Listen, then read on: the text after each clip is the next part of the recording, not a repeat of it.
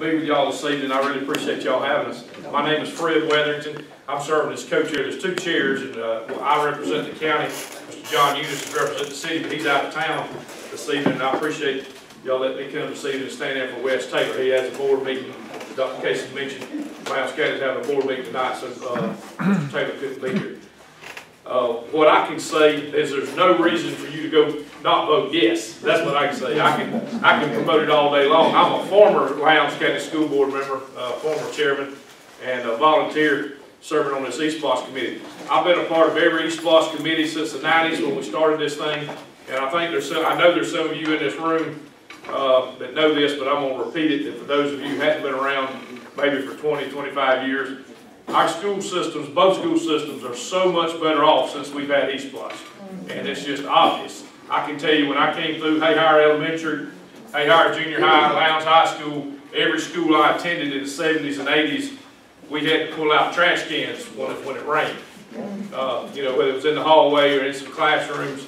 Our first E-SPLOST, I'm going back a little bit, the theme was drip, drip, drip, stop the drips, you know, and so we've come a long way, and I think my only concern is that we maybe take this E-SPLOST revenue for granted, and maybe we don't get out and remind our friends and neighbors and family members just how far we've come with this E-SPLOST stream. Dr. Casey's done a good job of talking about the schools. That's the big, shiny projects, and of course, the super new Valdosta High School.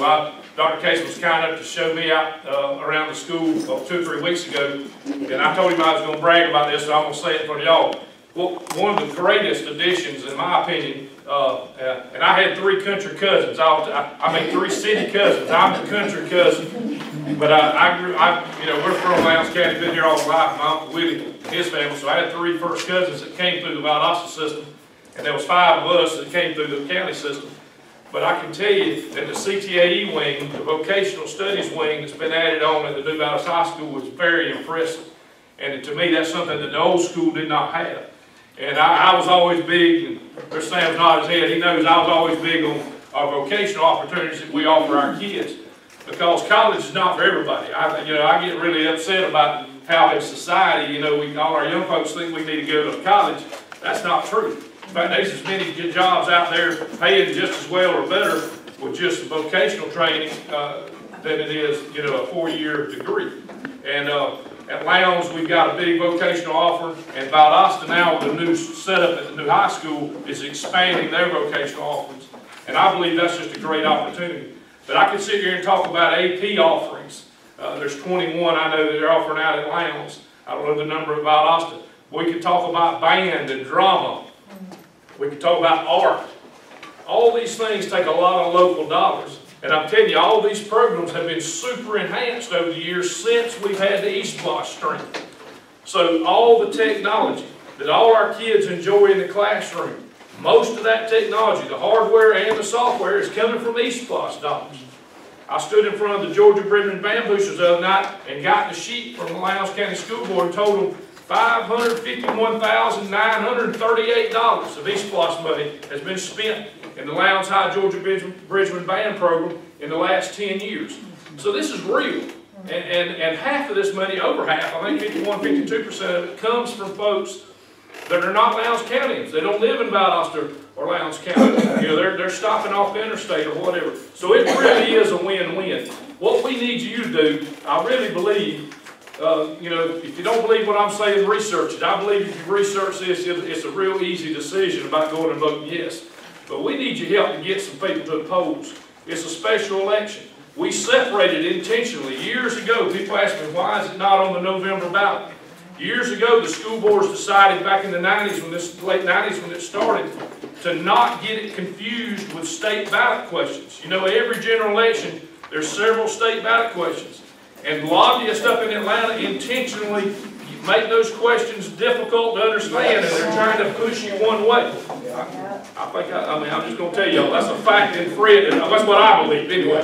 So, a long time ago, we decided to separate this question, this local question about for our schools and our local community, and it's a spring election, and it comes around every 5 years. So anyway, we need you to help us get out there and just get folks to the polls and vote yes. If you look at what it's done for us, absolutely.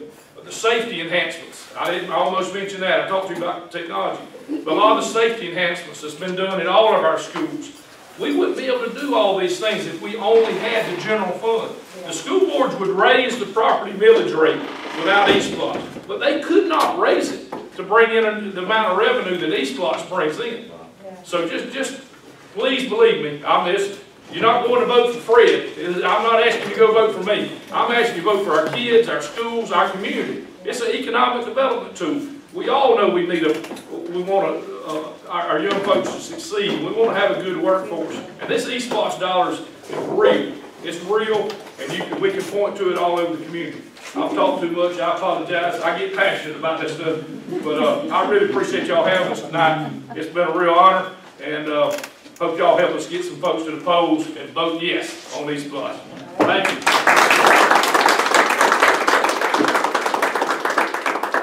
We want to thank both Dr. for coming tonight.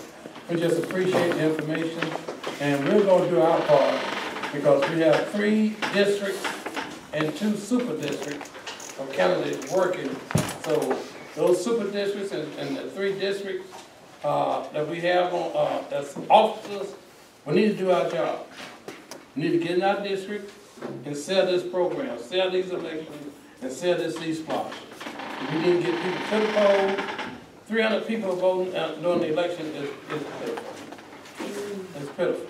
We need to get to the polls to vote. And we definitely need this. But like they said, you know, I'm from a little small town across the state line called Jasper, Florida. And that school out there is called Vallis High School. Every time I tell somebody to come from Jasper, come to my house and see me, I make sure they come perimeter road. Come perimeter road. So you can see that school. I make sure I tell them that. They come right past that school. Now there's a whole bunch of other schools that Vallis just as nice. But we got to get out there and vote. We got to vote for that. We certainly appreciate y'all coming tonight. And thank you very much. Anytime you want to come, just give me a call, or Dr. Morris a call. We're more than happy to have you. Thank you very much. Thank you very much. Thank you for having me. Let's give them a hand.